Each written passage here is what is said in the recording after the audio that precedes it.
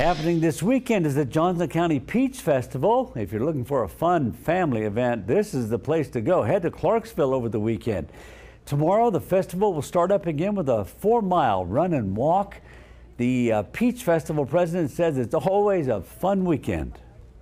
We had a peach pie eating contest, which was really fun to watch the kids do that. And then it's just had a lot of vendors, craft vendors open.